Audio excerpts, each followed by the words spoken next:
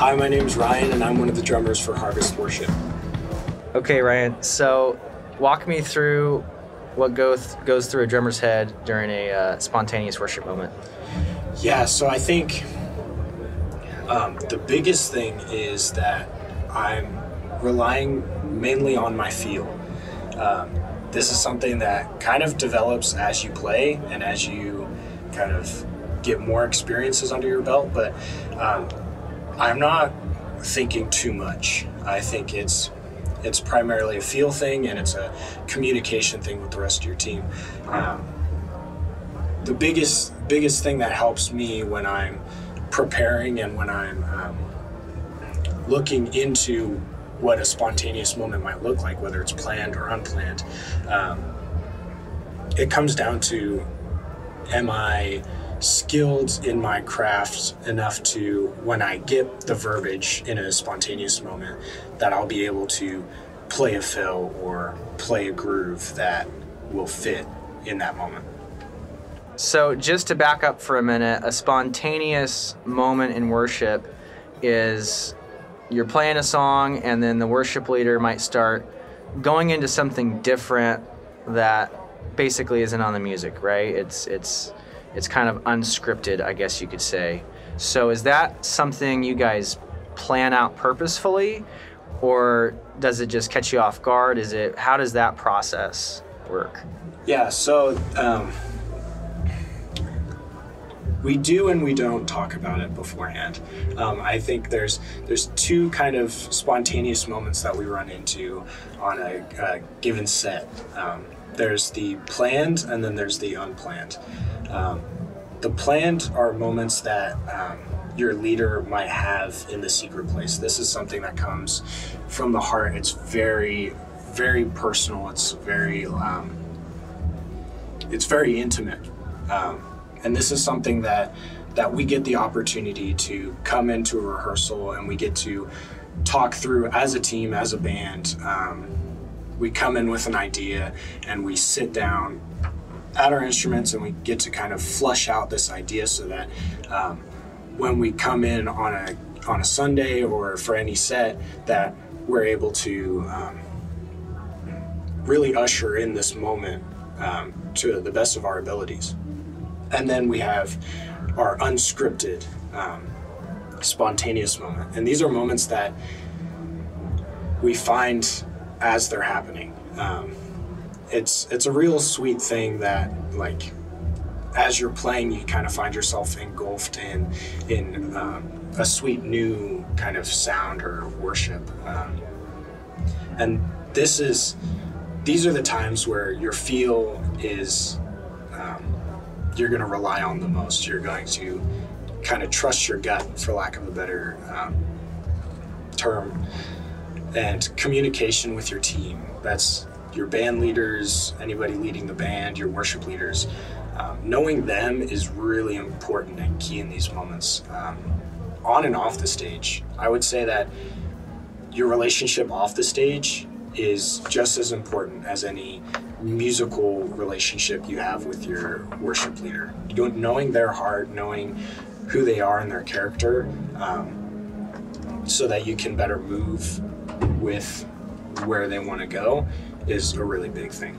That's awesome. So you'd say every worship leader probably does spontaneous worship even differently, because it's kind of flowing from their personality, but also from their prayer time. And so just like everyone's prayer time is different, everyone's style of spontaneous could be a little different. So you really have to be adaptable, I would think.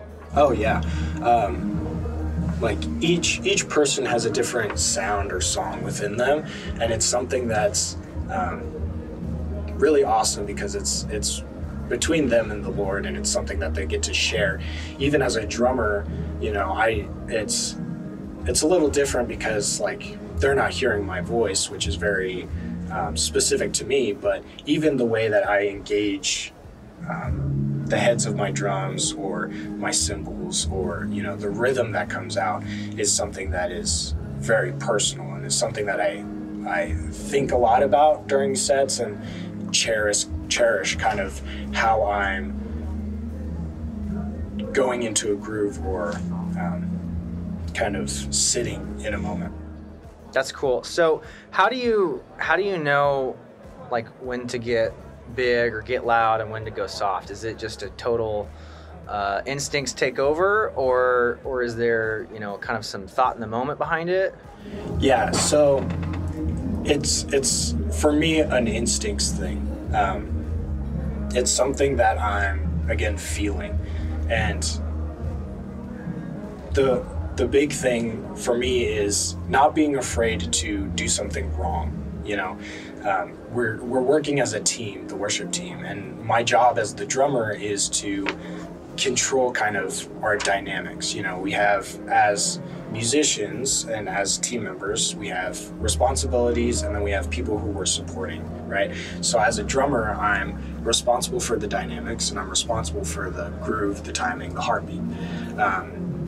And I'm supporting, you know, our vocalist, I'm supporting our keys and our bassist, and they're supporting me.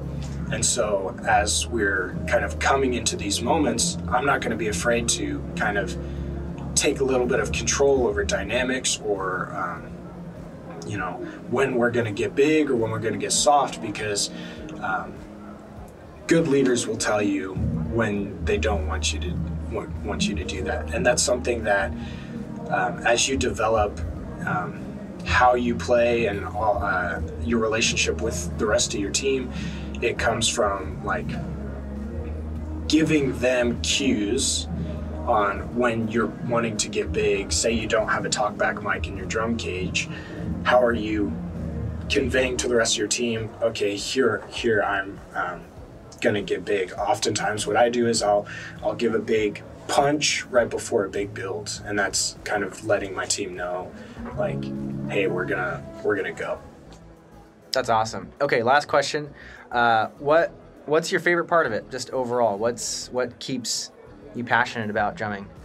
Yeah, I think it's the sweet moments you find in the spontaneous. It's moments where, you know, you've all come together as a team and you lock in, and there's like this sweet moment of all your work throughout the week and prior to set kind of pays off and comes to fruition. Like